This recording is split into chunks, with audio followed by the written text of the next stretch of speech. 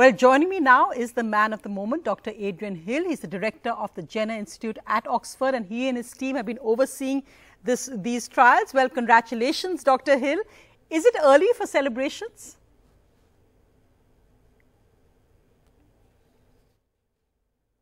Well, these are interim results, but I have to say they are rather encouraging. Yes, we're pleased. What, Dr. Hill, was the most surprising finding of these trials for you? Because interestingly, of course, there are trials of 2 different doses as well, 2 different dosing regimens, and lots of interesting bits coming out. Well, it's good to hit 90% efficacy, but we were pleasantly surprised by the result that we measured on asymptomatic infection. These are people who are infected but are well.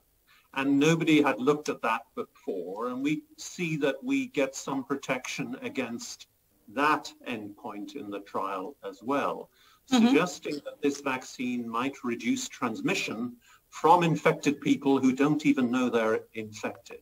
And that could be a key contribution to ending this pandemic if we can stop people infecting others. No, that's fascinating. And in fact, I think the University of Oxford put out a video as well, if you can just play that. But just to explain, Dr. Hill, there were actually 2 different dosage regimes. Now, you gave 2 full doses of the vaccine a month apart, and that only had about over 60% efficacy. But the one where you gave a half dose had over 90% efficacy. Is that what you're going to follow now in the future trials?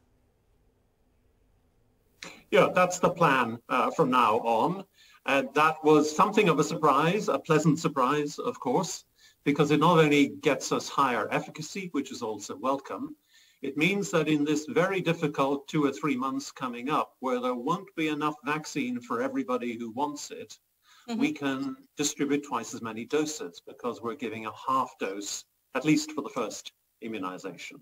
So that's a win in 2 ways, really. It's a better outcome for the vaccinee, but also more vaccine to go around.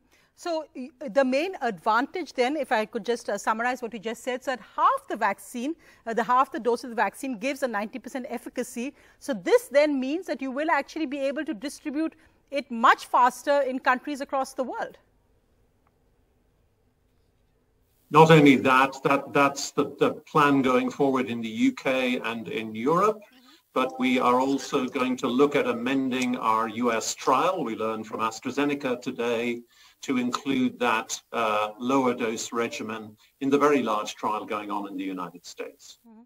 And it's actually great news as we are seeing a global vaccine race with Pfizer and Moderna. I mean, perhaps race is the wrong word, but it's been fantastic that we've had up to 95% efficacy results, and now Oxford with the lower dose regimen up to 90%.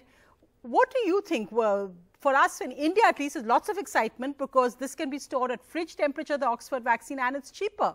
How would you see this? What it actually means is we've now got 3 pretty good vaccines, all in the 90% range for efficacy.